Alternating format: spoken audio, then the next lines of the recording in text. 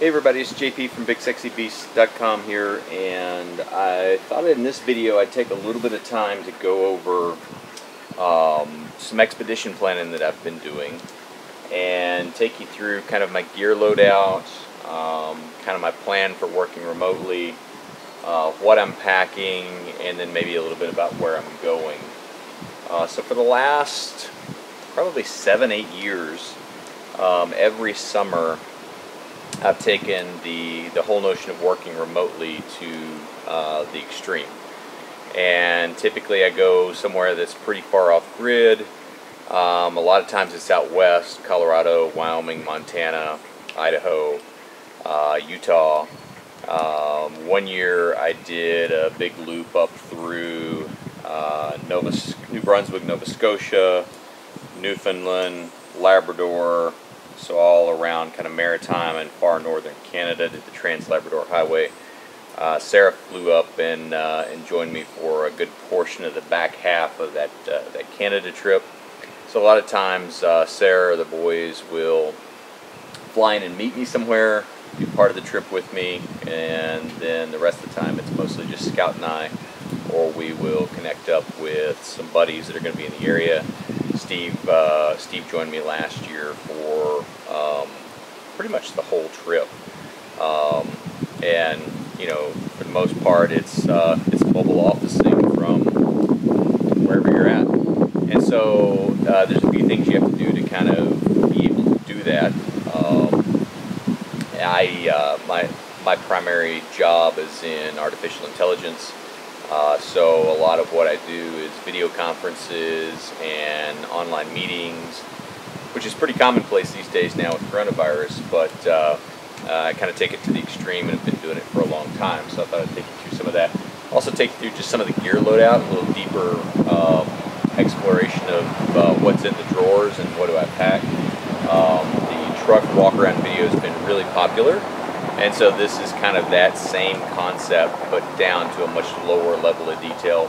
I'll probably break it up into sections and create some a table of contents, if you will, so you can skip ahead to different sections. Probably be a longer video because there's a lot to go through, and then maybe I'll chunk it into 4 or 5 little videos later on. But I'll start taking you through piece by piece and in no particular order, and then I'll go back and catalog it all. So hope you enjoy, hope it's educational. As always, if you've got questions about how something works or what I did or what I bought, please drop it in the comments below, and I'll try to address each of those and place links and everything that you're interested in. So thanks, and come along for the ride.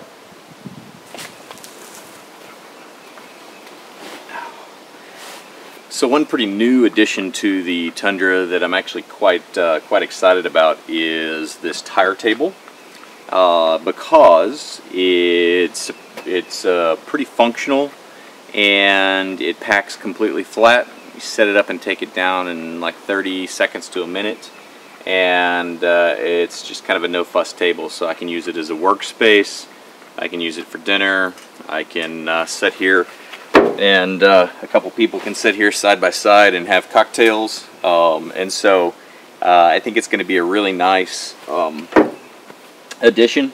I don't have a long-term review on it yet because I've just added it to the kit, if you will. But it's called the Tailgater Tire Table, and you can set it up with this leg or without the leg. I set it up with the leg because it's much more stable that way. And it is very stable. You couldn't stand on it, but it's pretty stable otherwise. So obviously laptop for working remotely, for my main job, and then also for editing videos and things like that is key. I typically create a Wi-Fi hotspot in the truck. I've got a cell phone signal booster, which I'll show you in a little bit, that boosts the signal wherever I'm at. So a lot of times I can go to a place that maybe has 1 or 2 bars of cell service. I can boost that to full 5 bars. I can go to a spot that has no cell service at all, and I can boost it enough to do a video conference. And so that's pretty awesome. There were a few places in Wyoming last year that I was not able to boost a signal, and maybe one spot in Montana. So I am considering adding a satellite phone to the mix this year, so when I'm in one of those areas where you just literally can't boost a signal, you'd still be able to do a conference call, have some connectivity, things like that. You know, maps, I'll cover maps maybe in a different video, but I'm doing a lot of research right now on different areas that I may go. One area that we went last year that I liked quite a bit, I had not been before, was the Absaroka and Beartooth Wilderness. It's outside of Red Lodge, Montana, between there and the North Gate of Yellowstone. Very remote. Looks like Switzerland. One of the probably most undiscovered spots in the lower 48, and so I definitely want to go back there. There's a Jeep trail there called the Morrison Jeep Trail, which climbs, I think, like 6,000 vertical feet in a very short period of time, up 27 switchbacks. I'm kind of thinking about doing that trail. The tundra's a little long for that trail on navigating some of the switchbacks, but it's definitely in my consideration set. There's a nice river for some fly fishing right before you start the trail, so at worst case I would end up doing that. The tables turned out pretty cool so far. Again, I'll do a long-term review, and it's kind of my workspace and kind of the home of the mobile office. Got a new awning coming, and on the teardrop videos, maybe you've seen the A or B awning. I used to have the awning room that I lost somewhere coming back from a trip. But for the Tundra, I ordered a Slumberjack Roadhouse tarp, which makes an awning, and you can do it off of any side of the vehicle. So you can do it off this side over my office, I can do it off the back in the kitchen area, and I'll put it in one of the videos along the way, but I'm pretty excited about it because I think it's going to be more flexible to be able to move it around to different areas around the truck, set up in the shade when I need shade, or when I need protection from the rain when I'm working, or when you're cooking and in and out of the back of the truck, you can set it up back there as well. So that's pretty cool. So the table, again, pretty excited about. I'm thinking about a new chair of some sort. These are the REI chairs. Several people have commented in the videos that you like these chairs, and they're super comfortable. Sarah got them at REI. They're bigger and wider. They do take 60 seconds, 2 minutes to take up and put down. And so one thing is when you're closing up camp for the night and you think it might rain, you know, ideally you put your chair in out of the rain. A lot of times I don't. I just fold this one over, lay it flat so the wind doesn't blow it away, and put it up against the side of the truck. You can wake up the next morning, you've got a bit of a wet chair. So I'm thinking about one that'll fold and deploy faster.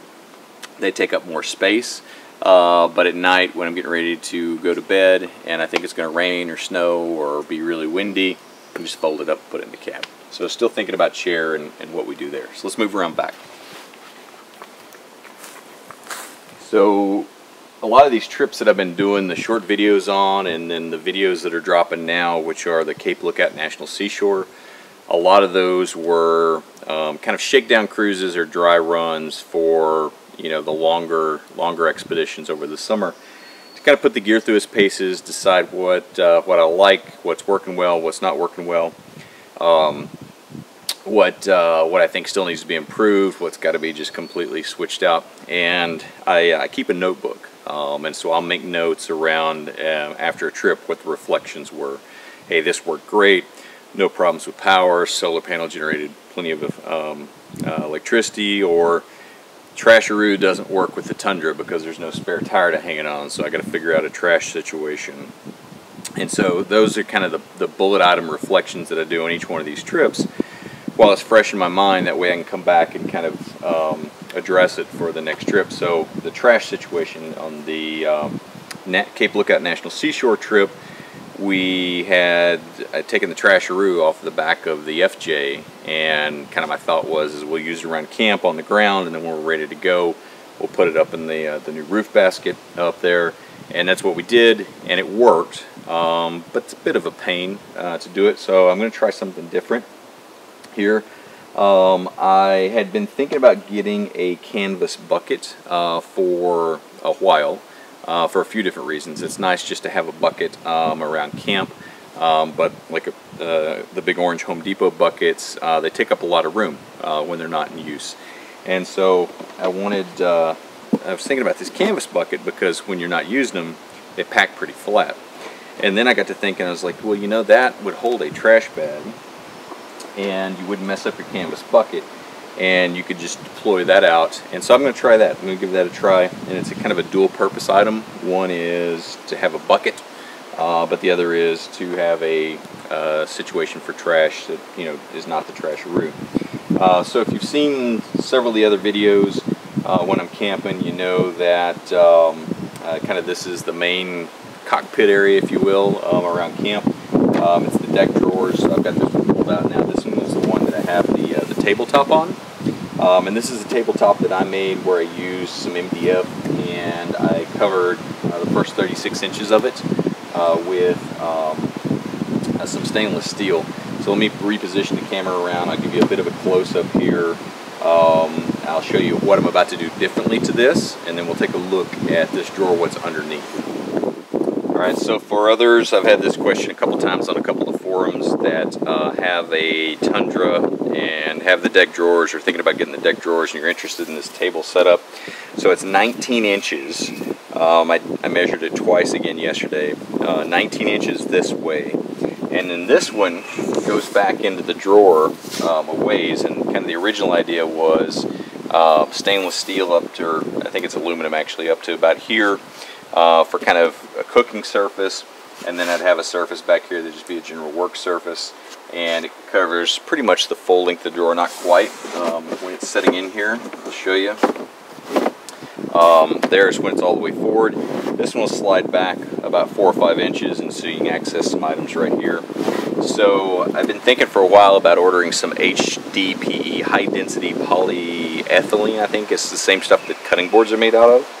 And so I did that. I did it yesterday, but I ordered a different dimension. So it's still 19 this way. It's only going to be 36 this way though, so it's going to be about this far, which means that I ought to be able to slide that one back probably to right here, which means that I can access the majority of my tools and stuff in this area without ever having to take this out. Because right now I find myself a lot taking the tabletop out and laying it on the bed when I want to get to something here, which is not a bad thing. It's just if I could slide it, it would make it a lot more handy and accessible. So let me pause the camera, kind of get set up, and I'll tell you what's going on in here. Alright, so this drawer is mostly tools, recovery gear, and things like that. It's actually kind of the heavier of the two drawers. Probably should do a little bit to try to equalize those. I've got a pair of leather gloves in here. Probably saw those in the ARB hand winch video, but just nice leather work gloves. Also in here I have some WD-40 and 3-in-1 oil. I keep an MSR stove fuel bottle, and in this is, I believe it is either denatured alcohol or white gas, one of the two. I'll give it a smell here and see. It could be unleaded gasoline. Yeah, this is denatured alcohol like you would burn in an alcohol stove. And the idea behind this is you never know when you're going to need an accelerant of some sort. Typically not to start a fire, but you never know. But that's just a little bit of really combustible fuel. This here is the Atlas 46 tool roll, which is great because you can lay it open flat here, and you've got, I've got my wrenches, I've got pliers and specialty tools and a sharpening stone. I've got electrical crimpers. I've got some cleanup brushes, Allen keys, hex keys there, socket ratchet, and Teflon tape, and just a variety of miscellaneous stuff, some patches in there for jackets and things like that. This one here is a whole host of different types of screwdrivers, as well as a magnetic pickup, telescoping magnetic pickup, to be able to retrieve items that you drop, kind of down in a tight place.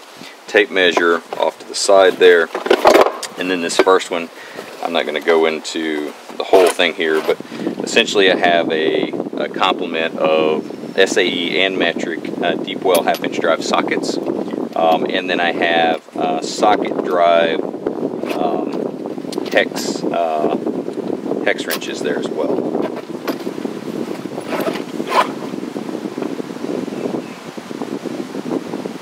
The chairs go right here. So the chair that's set up over there also goes right here when it's set up, and then I've got a spare chair here. So that's where the chairs are going right now, which is another reason I'm kind of reluctant to switch chairs, is because you can see they take up very little space here. Underneath the tool roll, this is the winch cable for the ARB hand winch. Haven't used this in the field yet for recovery. I did use it in the garden the other day. Kind of made a funny video there. If you haven't watched that, you can kind of watch the operation of the hand winch. But that's 60 feet of winch cable and a hook that sets right there. Up front here, underneath those shop tails, I've got JB Weld and Extreme Heat JB Weld, in case you crack an oil pan or something like that. I've got a thing of stakes, just stake down the tarp or whatever needs to be there, and then we'll work our way backwards here. So get this chair up and out of the way. Blowgun attachment tool. You've seen, if you've seen my cleaning video, you know I use this to clean a lot inside the back and those types of things. Here we have a Japanese Nata. So this is a great tool for little brush, but I probably use it more than anything for splitting kindling and processing down firewood. There's a backpacking video out on the channel, Bushcraft Backpacking with Kids, where the boys and I did a backpacking trip, and you see me use this thing pretty extensively. It's very quickly become one of my favorite tools. It's definitely worth the investment. All right, let's work on. So, if you've seen my solar panel setup videos, which are also out on the channel, you know, on top of the roof I have a 200-watt fixed panel that's always there, always on. And if you're going to do a lot of van life, camper shell living, teardrop living, anything like that, I definitely recommend that you have a fixed solar panel. It's just so much easier than thinking about deploying it when you roll up to camp or anything like that.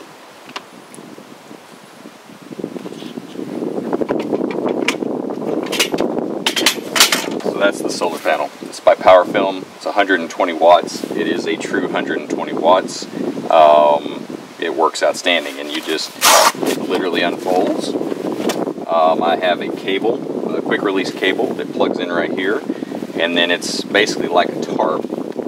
There's the panel itself that unfolds, and it's sort of like putting up a tarp around camp, except this one generates power, which is pretty cool, and it is super, super efficient and powerful. Underneath here, another tool that I've gotten recently that I really like and does not take up much space, but is exceptionally effective, is this 7 SVEN saw. And so it makes a triangle bow saw for processing firewood, clearing a road, anything like that. Again, doesn't take up much room, super lightweight, super strong. Also in the backpacking video, you'll see us use this to process firewood. The newest addition is the ARB hand winch, and so this is just like a winch you would have on the front of your car, except this one is manually operated. It feeds the 60-foot cable, and means you can do a 60-foot straight line pull, you can do a 30-foot snatch block and the double line pull.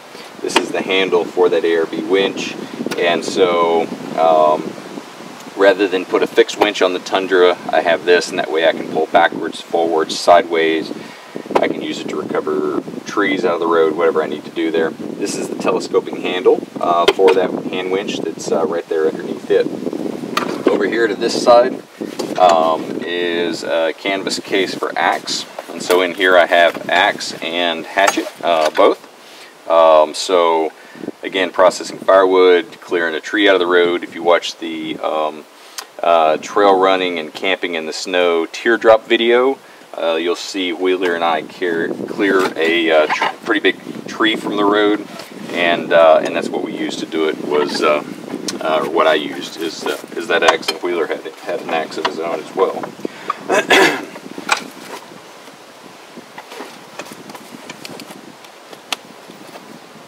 So moving further back here, in the back we have ARB recovery bag. You'll also see that used in the hand winch in the garden video. Inside there we have a snatch strap, we have a tree protector, we have 2 bow shackles, we have a snatch block, I may have already said that, and so that's basically just all the stuff you're going to use with your winch or with another vehicle to recover. And so that, for the most part, oh, last thing in here, this is a Glock E-tool, which is effectively just a folding shovel. So if you needed to dig yourself out, working around the campfire, around camp or so. And again, nice and compact, but pretty effective. Not quite as effective as having a full-size shovel with you, but you can get a lot done with it. So let me repack this. We'll move over to the kitchen side and go through it. Alright, this drawer I am in and out of all the time when I'm camping, because primarily this is the kitchen drawer, and so that's probably one of the key reasons. So this is the canvas bucket where it lives that you saw hanging up for the trash. Set it off to the side. I have a plastic seat for the fajita pan. So if you've watched some of the other videos, instead of carrying a full cast iron skillet, I'm carrying a fajita pan that I cook in as a skillet, because primarily I can eat off of it as well. So I will cook on this, then I'll set it on this plastic thing and eat off of it. That means there's one dish to wash instead of multiple. It also has a handle which slides on there, so you can use it to take it on and off the stove, and then use that to eat, and it keeps the heat off your legs. So I really like this setup. Again, I'm all about efficiency. If you've watched some of the other videos with me cooking and things, and I am cooking using a skillet and plate. I'm trying to do both at the same time. I do carry a single plate, just one of the old enamel ones. This one is more the stew bowl type, so it's the deeper of the 2 plates that they make, just because I find it's a little easier around camp to keep stuff on it. Moving on through here, this is the spare cap to the water port water setup. If you've seen the regular truck walk around video, you know that I carry 3.5 gallons of onboard water there that's pressurized, and I have the pressurizing cap. In case something goes wrong with the pressurizing cap though, I carry a spare manual cap just in case. I carry a small pot for boiling water. The pot and the stove are about to get switched out next week. I've got a new Jetboil Genesis Camp Cook system coming, because it takes up about half the room of the green Coleman that I have in here, or about half the room of my partner stove. So that's going to be pretty cool. These vacuum jars, again, if you've seen some of my other camping videos, you've seen that I use these quite a bit. These things are great because they keep coffee warm, but you can also use them to cook in. You put some dehydrated food in there, put some boiling water, close it up, go for a drive, go for a hike. 4 hours later, it's still hot and it's cooked. So that's pretty good. A spatula for turning burgers or eggs or whatever the case may be, and then a steel wire brush and scraper for the cast iron. I have a couple of these in here. Doc B's organic Castile soap for washing dishes, washing your hands, taking a bath, brushing teeth, whatever you need to do. This stuff is super versatile, super good super friendly for the environment. So you're not having to worry about soap and detergents getting in our water system and those types of things. So that's pretty awesome. Pinto bean seasoning. So if you saw I don't think it's out yet, the second episode of the Cape Lookout National Seashore video, we used the thermal pot to make some beans and rice, and this is the seasoning that I was using for that. I've got a couple of the Strikers. Interestingly, one of them has fuel and the other one doesn't have fuel, but the Striker still works, and so it's perfect for lighting a stove. So those, and one is for a backup. This little utensil kit I got off Amazon. It's knives, forks, spoons, a couple of metal drinking straws, a brush for cleaning the drinking straws, and this nice little travel case. Also chopsticks. It's like $7 on Amazon. It's worked really well. A sponge. I don't use it a lot because I try to avoid being in a spot where I really have to wash many dishes. But I have it just in case I need to. I have a cast iron brush for scrubbing down the cast iron after you use it. And then as far as spices in here, I have cinnamon. I have garlic salt. I have a little Wild West steak seasoning, which is sort of like the Montreal steak seasoning, except I think this one is an organic one. Another thing of Doc B's soap. I have some black sea salt. No reason it's black, it's just what I picked up at the time. There. I have a peppercorn grinder here. Let's see, what else do I have in here? I normally don't take all these things out at once, and so it's messing around on me. Shot glass, small, but we never use the small one, and then the big. This is what I've got over here in my hand. I was holding it separate. Is Jungle Juice 100% DEET insect repellent. Try not to ever use it, but sometimes you get to a spot where the mosquitoes are just so bad. But if I can avoid using it, I'll avoid using it. A little Stanley flask. Typically I keep like an añejo tequila in this. And then I have these guys in here. To be honest with you, I never use these, so they may end up getting taken out. But they're just a little like silicone spoons or stirrers or such. So kind of working on the way through here. Gallon heavy-duty freezer bags with the zip top. My trash bags to go inside the canvas bucket. The vacuum food jar. Several of the videos you see me cook breakfast or dinner in these things. Again, same kind of concept. You put your food in there, you put boiling hot water in there, you close it up, take it with you hiking, whatever. 4 hours later, it's still cold. A Yeti koozie to keep drinks cold, and then a little small cutting board, which I may keep in here even after the new cutting board table gets here next week. Working backwards, got a set of kitchen knives from Best Made in here, and so we've got a smaller, more kind of a paring or fillet knife. Kind of a mid-sized knife probably gets used the most in cooking, cutting up meat and things like that. And then it does have a really big one. These are really nice, good steel, and American hickory handles, and a nice little canvas case to carry them in.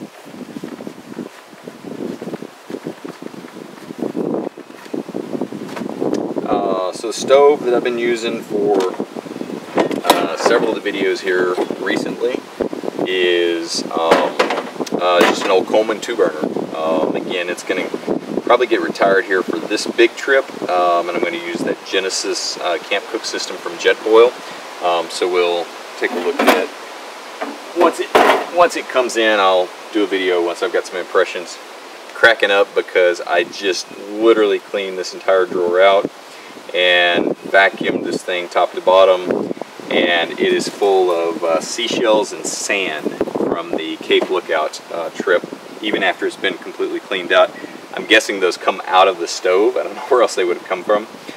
So across the back here, big Jetboil fuel canister, 1 pound canister for the Coleman stove.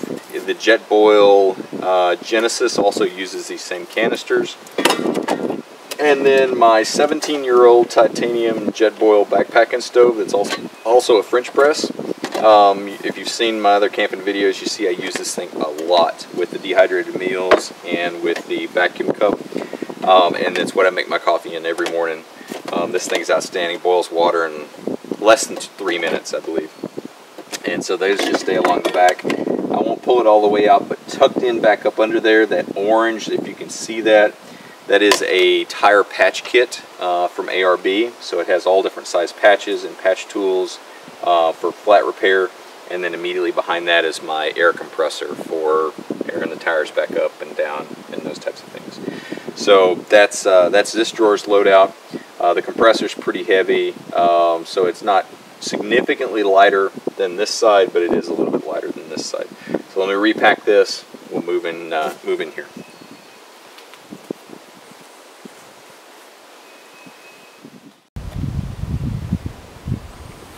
Alright, before I completely shut this up, I noticed one thing in here that I forgot to mention, which is worth mentioning, is I have an MSR Sweetwater water filtration. So if my only water source is a sketchy water source, I can pump and filter water. So it's important to mention that. It does stay in here. Very seldom ever gets used.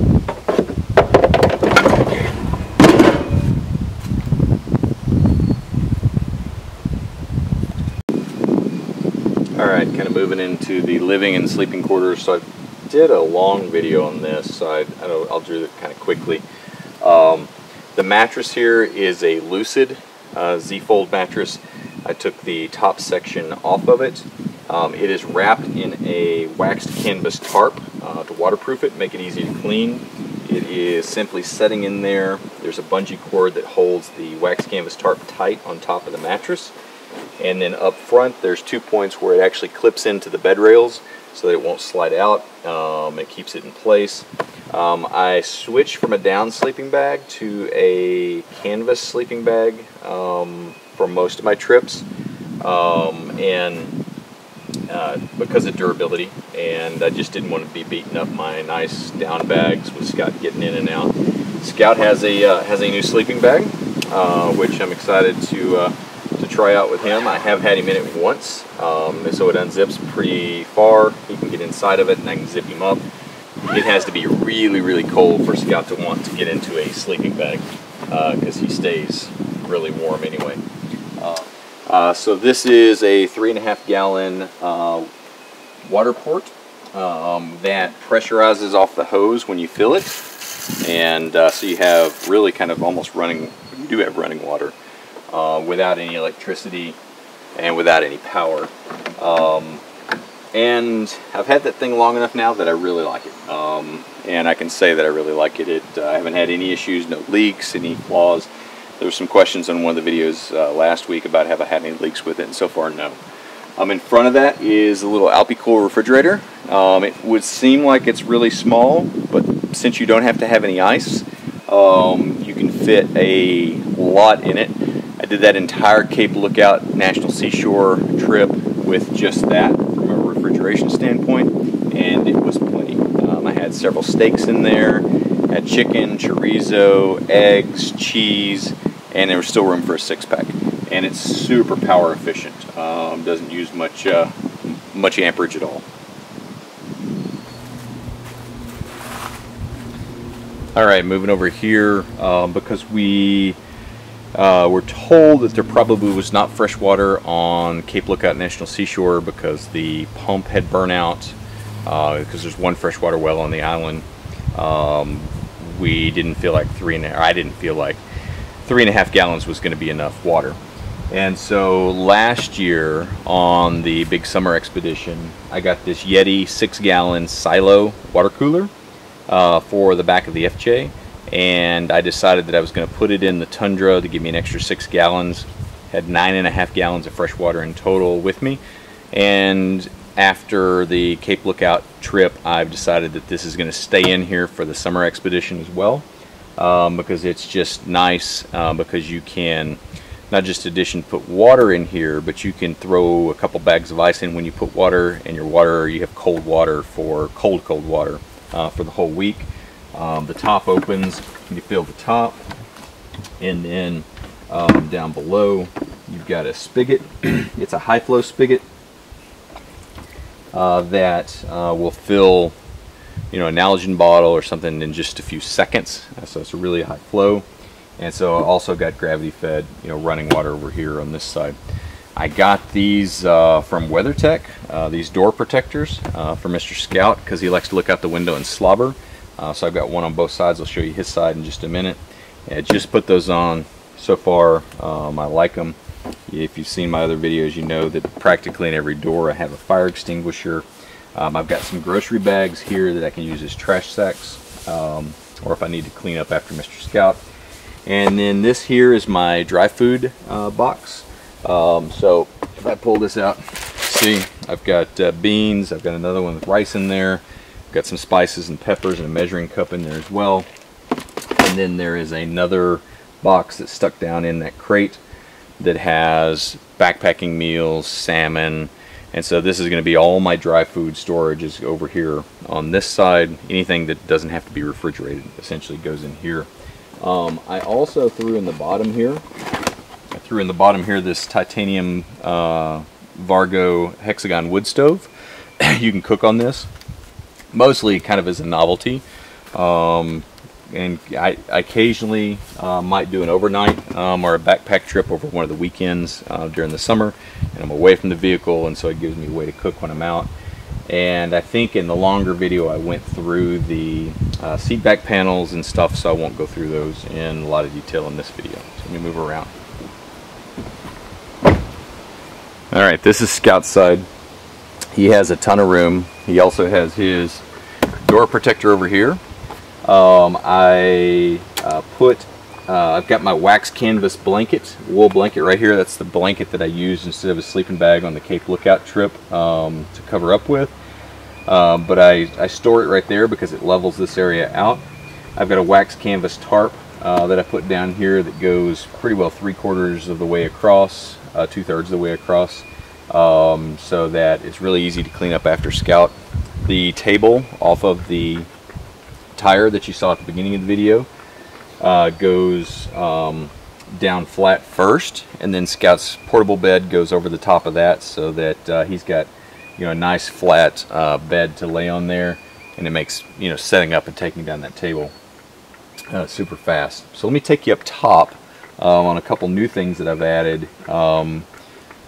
One for the Cape Lookout trip, and then the other one I added this weekend. So I had recently added a set of Thule crossbars to the top of the Tundra. And the reason I went that route is it's a way to get a roof rack on top of the Tundra without having to drill holes. The Tacomas come pre-drilled, the 4Runners come pre-drilled for putting a roof rack on, but with the Tundras you have to drill a hole and use these nut zerts, I think they're called. I did not want to do that, drill holes in my factory roof. And so I put Thule Aero crossbars on there, and I already had a Thule cargo basket, and when I got ready to pack for the Cape Lookout trip, I'm like, hey, you know what, I'm going to throw that basket up there, and it's going to stay up there. So let me show you what's up there in it, and what else is going to go, and then the other thing that I added this weekend. Alright, in the Thule basket over on the driver's side, I have two 4.5 gallon Rotopacks, so that gives me 9 gallons of emergency fuel. In the center there are my traction ladders. Those are the Smittybilt version of essentially the MaxTrax. And in this open spot over here, I've got a Pelican case that's ultimately going to go in there for the summer expedition. And the new addition that I put in this weekend is a WeBoost OTR antenna. This is for my mobile phone booster. It is a little over 2 feet tall above the basket, which is pretty tall in the woods, and so it does fold flat forward into the basket if I need the extra clearance. And so this is key to my mobile office setup because it allows me to roll into a spot like where I am right now, if you can see, and to be able to boost 5 bars worth of signal, which is key for running the laptop, Wi-Fi hotspots, video conferences, those types of things. And so that is the new antenna that's put on. First impressions are that it is a lot better than the one that I have on the FJ because I am boosting a really strong signal.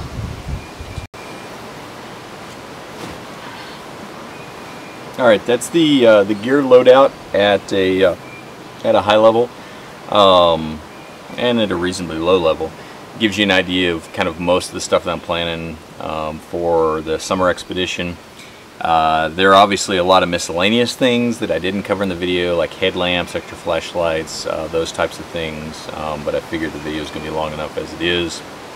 One thing, just kind of talking about expedition planning in general, one thing that I had started several years ago, and I actually have it in Evernote on the iPad, and I end up recreating it and kind of checking it against the one I have on the iPad, is I create a checklist. And it sounds maybe a little bit too much, but it's worked for me really well, so I definitely recommend it.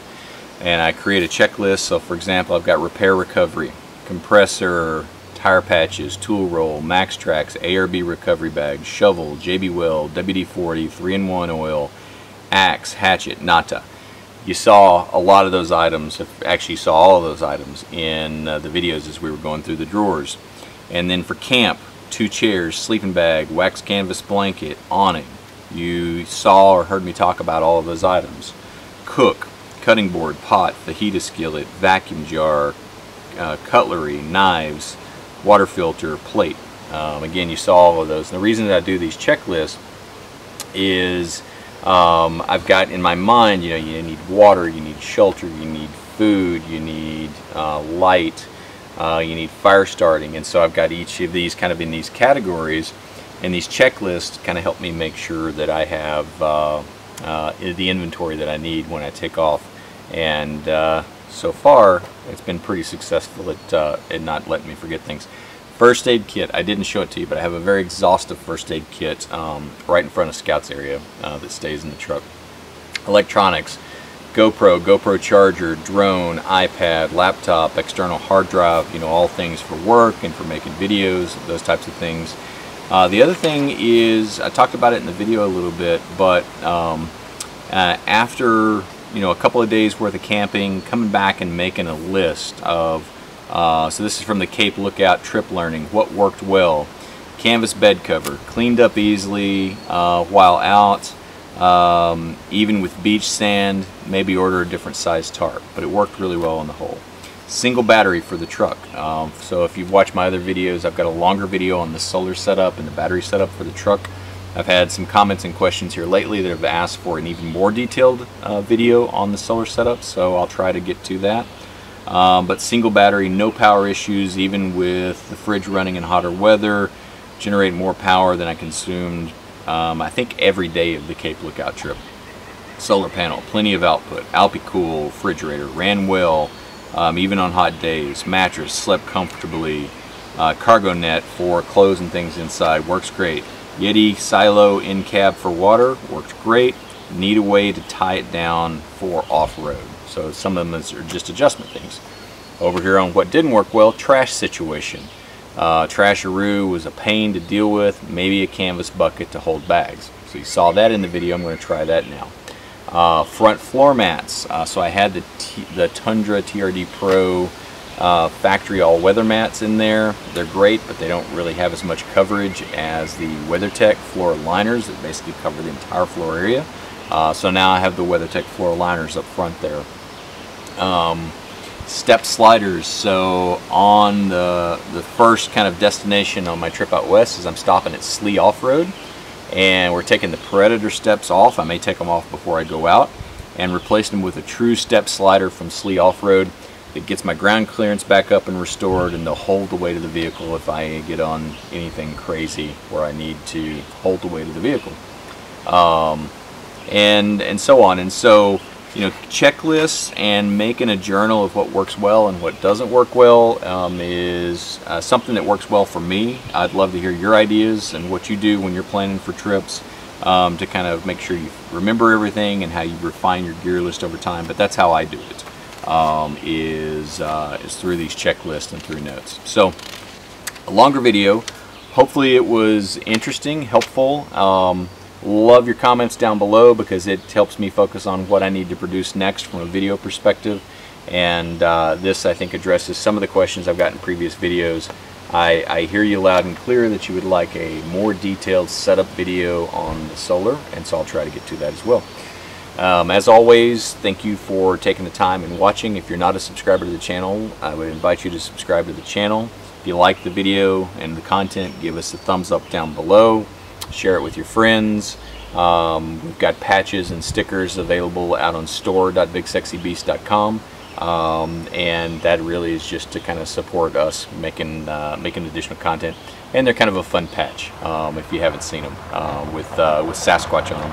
Anyway, thanks for the time, and look forward to catching up with you soon.